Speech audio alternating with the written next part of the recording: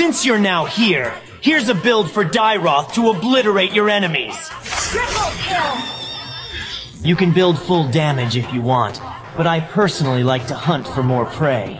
After all, it's no fun when you have to retreat after a single measly kill. Now here's the build that will be used.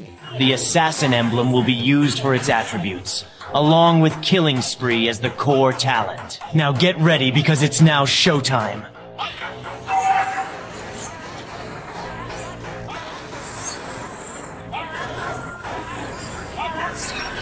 Is it?